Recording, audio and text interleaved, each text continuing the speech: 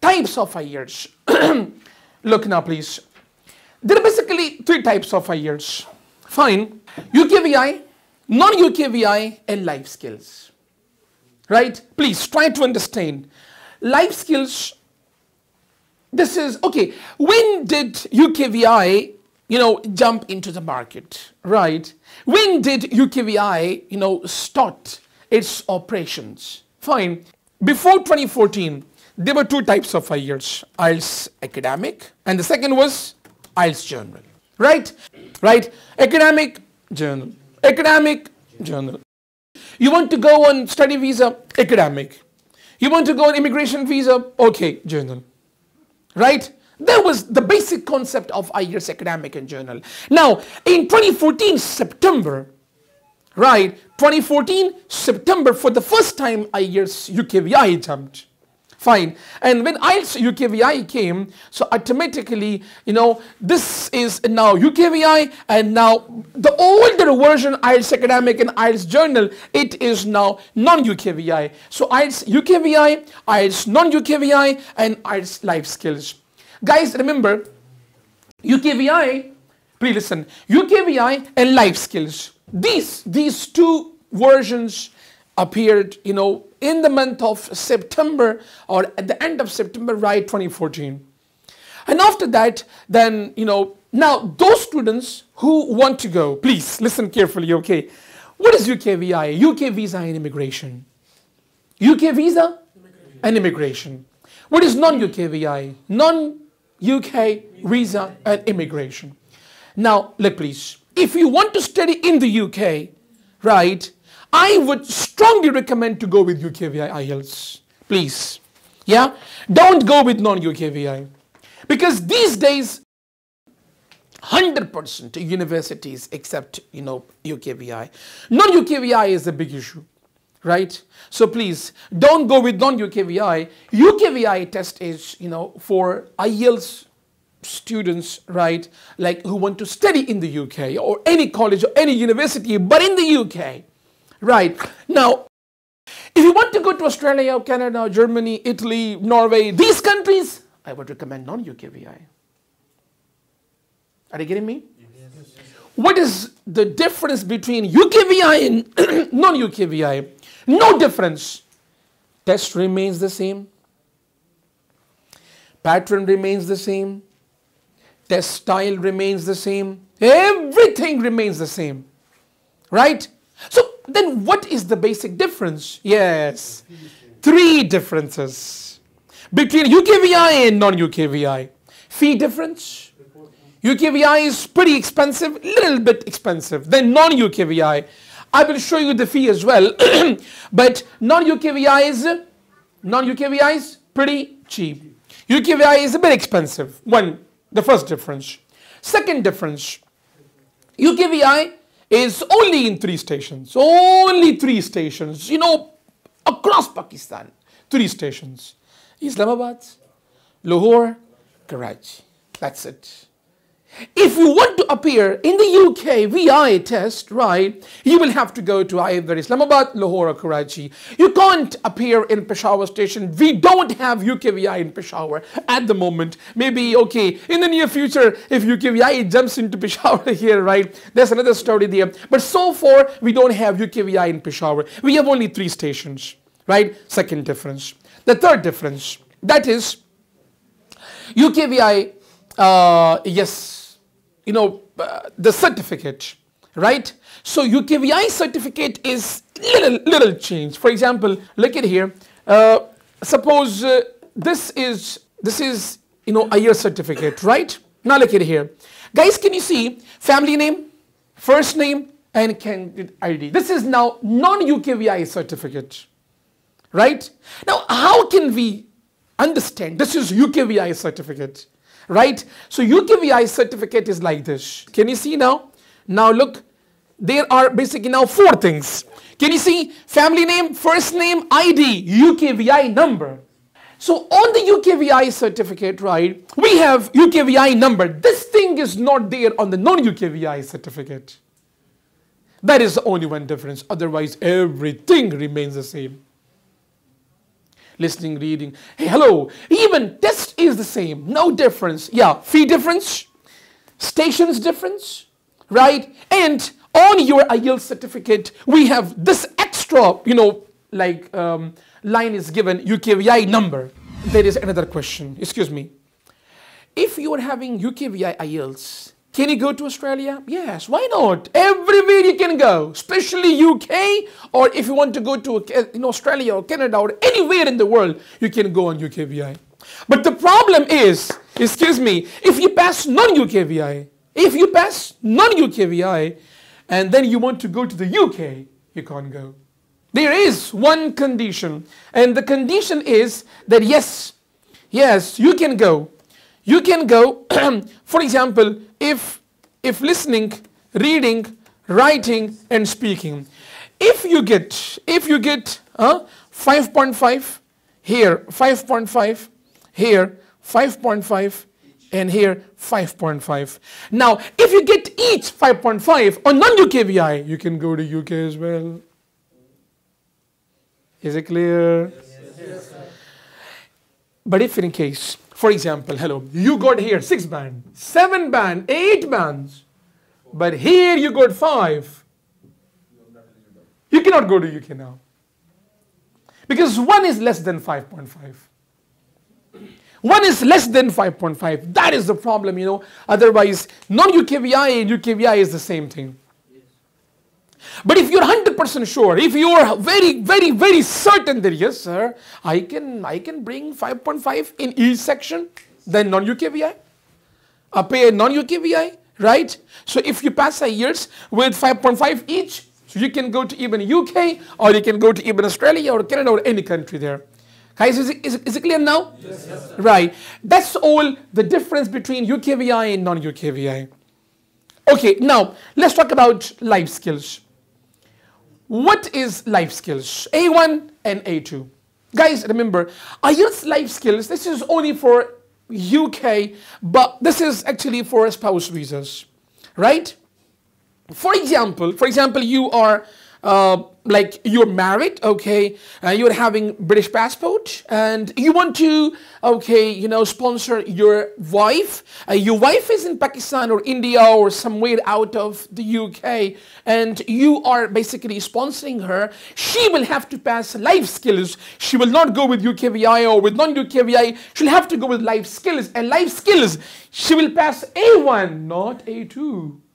Hello. A1 is required, just for the entrance. Fine. And once she enters into the UK, after that, after spending 3 to 4 years, then again she will have to go with indefinite visa. And then again she will apply with life skills A2 inside UK to get, indefinite in the UK. So that is the, the possibility. And then you can go with life skills A1 and A2. That is only for spouse visas. Everyone should know, and everyone should be very much clear with the things, okay, that what is your targeted, IELTS, right? Either UKVI or non-UKVI or life skills, fine.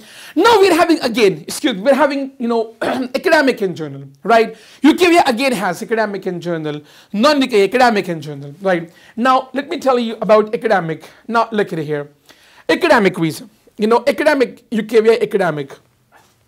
Now, for higher studies to all countries, including English or non-English speaking countries, right?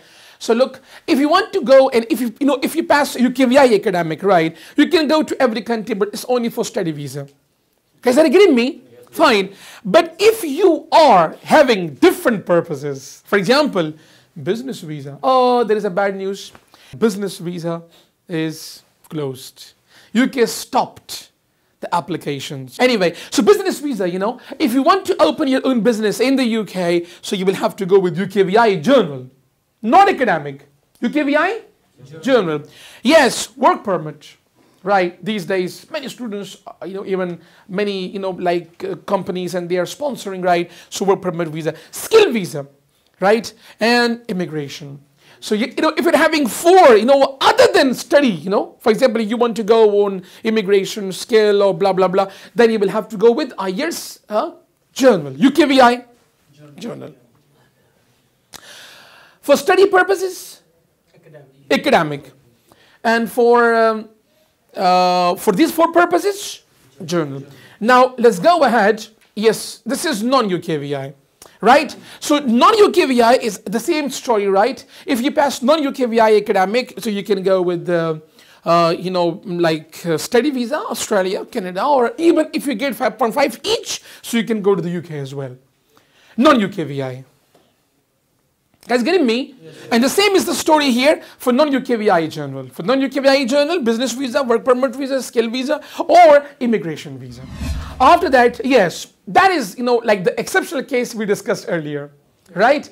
This case is exceptional fine. Non-UKVI 5.5 each will allow you to apply to the UK too, right? If in case you get 5.5, 5.5, 5.5 and a 5.5 there. In every section, yes, no doubt. You can go with straight with non-UKVI to the UK's universities or colleges too. So let's talk about now IELTS grades. Yeah, okay.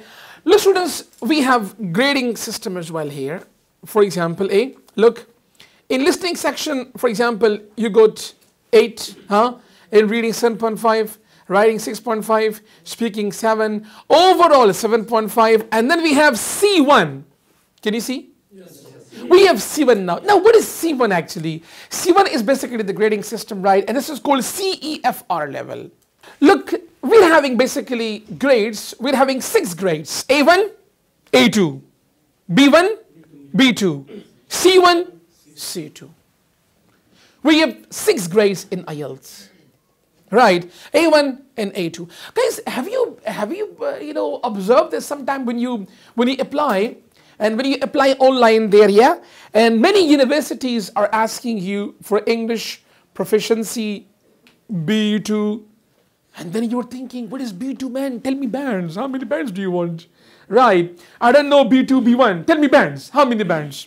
Right, so this is band system, right? A1 is actually from 2 to 2.5. This is A1, and then 3 to 3. This is A2, and then B1 starts with 4 band. B1 starts. Many universities are asking B1, right? So B1 is basically starts from 4 and it ends at 5. And then B2 from 5.5 to 6.5. This is B2.